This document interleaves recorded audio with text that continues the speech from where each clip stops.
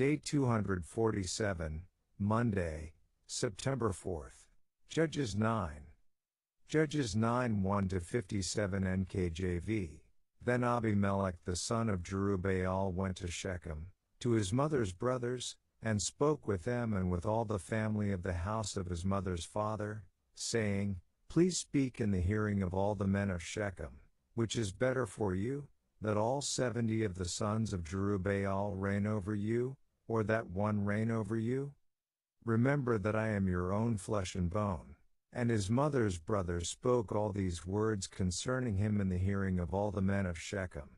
And their heart was inclined to follow Abimelech, for they said, He is our brother. So they gave him 70 shekels of silver from the temple of Baal-berith, with which Abimelech hired worthless and reckless men, and they followed him.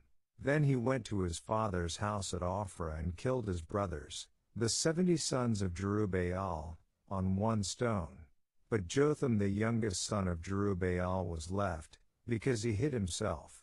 And all the men of Shechem gathered together, all of Beth Millo, and they went and made Abimelech king beside the terebinth tree at the pillar that was in Shechem.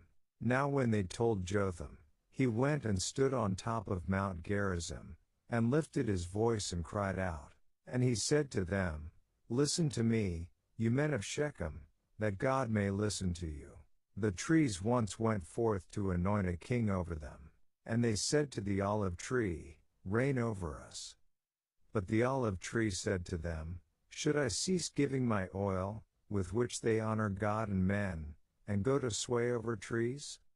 Then the trees said to the fig tree, You come and reign over us. But the fig tree said to them, Should I cease my sweetness and my good fruit, and go to sway over trees? Then the trees said to the vine, You come and reign over us. But the vine said to them, Should I cease my new wine, which cheers both God and men, and go to sway over trees? Then all the trees said to the bramble, You come and reign over us.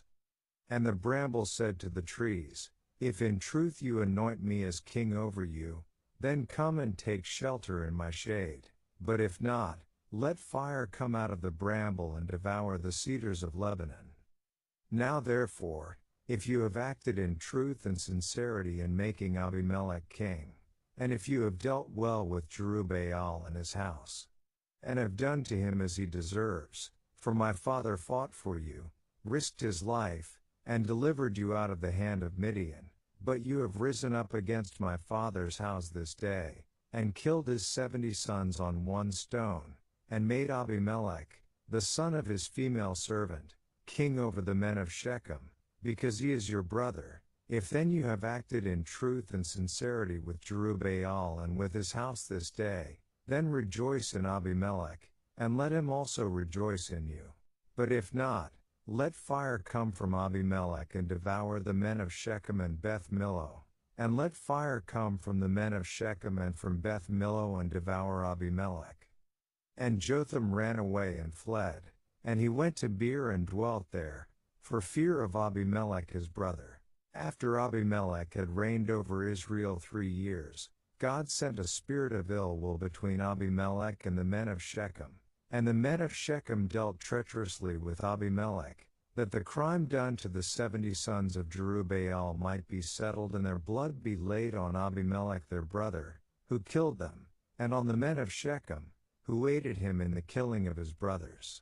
And the men of Shechem set men in ambush against him on the tops of the mountains, and they robbed all who passed by them along that way. And it was told Abimelech. Now Gaal the son of Ebed came with his brothers and went over to Shechem, and the men of Shechem put their confidence in him. So they went out into the fields, and gathered grapes from their vineyards and trod them, and made merry. And they went into the house of their God, and ate and drank, and cursed Abimelech. Then Gaal the son of Ebed said, Who is Abimelech, and who is Shechem, that we should serve him? Is he not the son of Jerubbaal, and is not Zebul his officer? Serve the men of Hamor the father of Shechem. But why should we serve him? If only this people were under my authority, then I would remove Abimelech. So he said to Abimelech, Increase your army and come out. When Zebul, the ruler of the city, heard the words of Gaal the son of Ebed, his anger was aroused, and he sent messengers to Abimelech secretly, saying, Take note, Gaal the son of Ebed and his brothers have come to Shechem, and here they are, fortifying the city against you. Now therefore, get up by night, you and the people who are with you, and lie in wait in the field. And it shall be, as soon as the sun is up in the morning, that you shall rise early and rush upon the city, and when he and the people who are with him come out against you, you may then do to them as you find opportunity. So Abimelech and all the people who were with him rose by night, and lay in wait against Shechem in 4 companies. When Gaal the son of Ebed went out and stood in the entrance to the city gate, Abimelech and the people who were with him rose from lying in wait. And when Gaal saw the people, he said to Zebul, Look, people are coming down from the tops of the mountains. But Zebul said to him, You see the shadows of the mountains as if they were men. So Gaal spoke again and said, See, people are coming down from the center of the land, and another company is coming from the diviner's terebinth tree. Then Zebul said to him, Where indeed is your mouth now, with which you said, Who is Abimelech, that we should serve him? Are not these the people whom you despised? Go out, if you will, and fight with them now. So Gaal went out, leading the men of Shechem, and fought with Abimelech. And Abimelech chased him, and he fled from him, and many fell wounded, to the very entrance of the gate. Then Abimelech dwelt at Arumah, and Zebul drove out Gaal and his brothers, so that they would not dwell in Shechem. And it came about on the next day that the people went out into the field, and they told Abimelech. So he took his people, divided them into 3 companies, and lay in wait in the field. And he looked, and there were the people, coming out of the city, and he rose against them and attacked them. Then Abimelech and the company that was with him rushed forward and stood at the entrance of the gate of the city, and the other 2 companies rushed upon all who were in the fields and killed them. So Abimelech fought against the city all that day. He took the city and killed the people who were in it, and he demolished the city and sowed it with salt. Now when all the men of the tower of Shechem had heard that, they entered the stronghold of the temple of the god Berith. And it was told Abimelech that all the men of the tower of Shechem were gathered together. Then Abimelech went up to Mount Zammon, he and all the people who were with him. And Abimelech took an axe in his hand and cut down a bough from the trees, and took it and laid it on his shoulder. Then he said to the people who were with him, What you have seen me do, make haste and do as I have done. So each of the people likewise cut down his own bough and followed Abimelech, put them against the stronghold, and set the stronghold on fire above them, so that all the people of the tower of Shechem died, about 1,000 men and women. Then Abimelech went to Thebez, and he encamped against Thebez and took it. But there was a strong tower in the city, and all the men and women, all the people of the city, fled there and shut themselves in. Then they went up to the top of the tower. So Abimelech came as far as the tower and fought against it, and he drew near the door of the tower to burn it with fire. But a certain woman dropped an upper millstone on Abimelech's head and crushed his skull. Then he called quickly to the young man, his armor-bearer, and said to him, Draw your sword and kill me, lest men say of me, A woman killed him. So his young man thrust him through, and he died. And when the men of Israel saw that Abimelech was dead, they departed, every man to his place.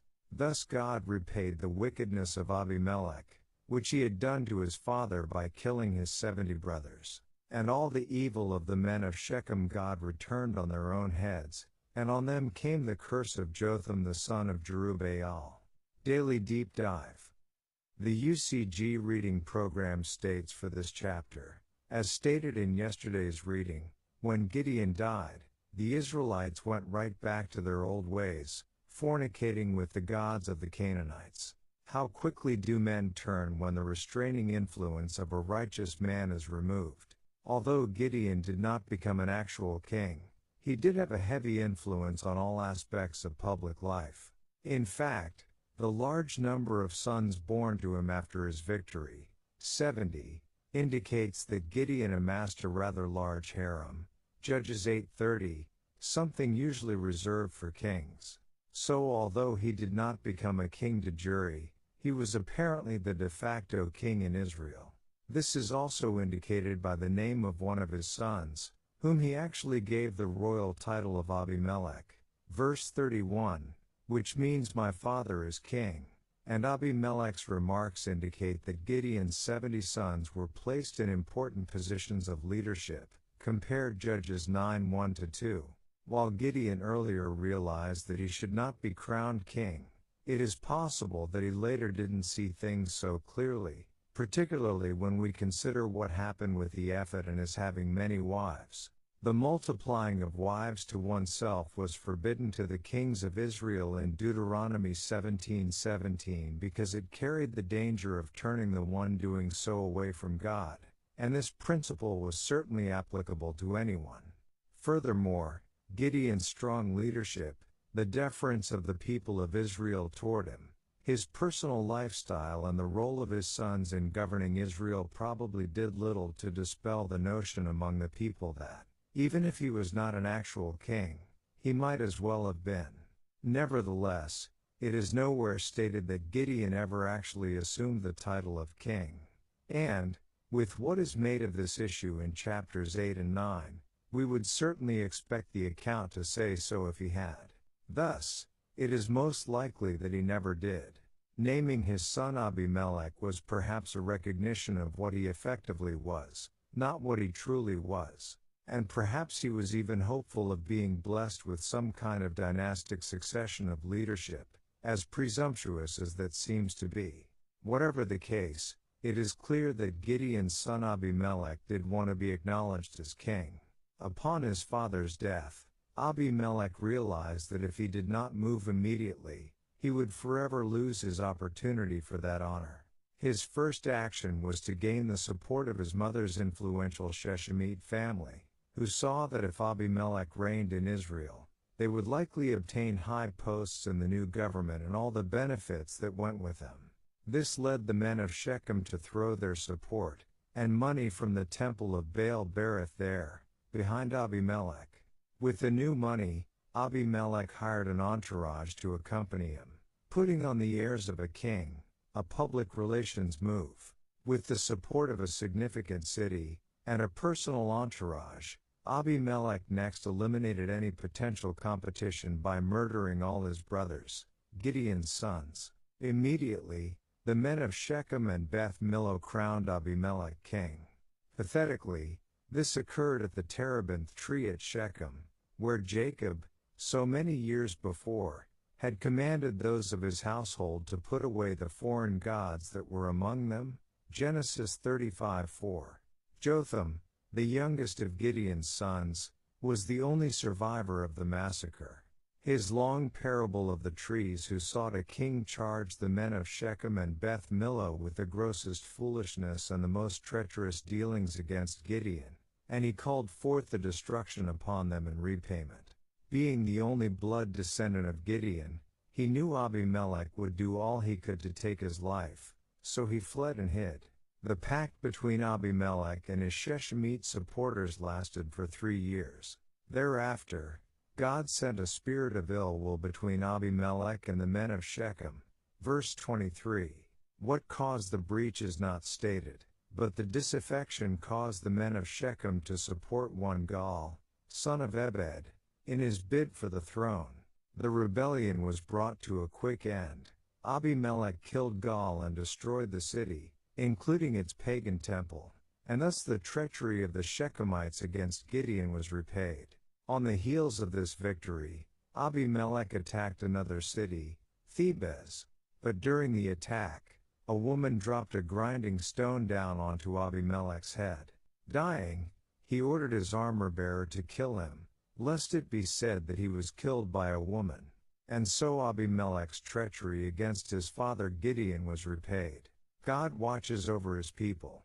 When the righteous cry out to him for deliverance from their enemies, God will act, although the unfolding of the events may, to all outward appearances, seem to have little to do with God. In the case of Abimelech, all God had to do was break the league between the Shechemites and Abimelech. The natural wickedness of the players involved would serve to bring things to a conclusion. And, true to his word, those who seek to exalt themselves will be abased. End. Verse 4, the JFB commentary states, idle, worthless vagabonds, the scum of society, who had nothing to lose, but much to gain from the success of a revolutionary movement. Verse 45, regarding the city being sown with salt, John Gill's commentary states, not to make it barren, for he would rather then have sowed the field, though this would not have had any effect of that kind, for any time at least, but to show his detestation of it, because of the ill usage he had met with, and as a token of its perpetual destruction, to which he devoted it, determining that if it was in his power it should never be rebuilt, but it was hereafter, and became again a very flourishing city in Jeroboam's time. Thus the Emperor Frederick Barbarossa, in the year 1162, when he took Milan, not only plowed it up, but sowed it with salt, and in memory of it there is a street in it, now called La Contrada della Sala. Besides, Abimelech did this to deter other cities from rebelling against him, for if he so used his own city, more severely, if possible, would he use others. End.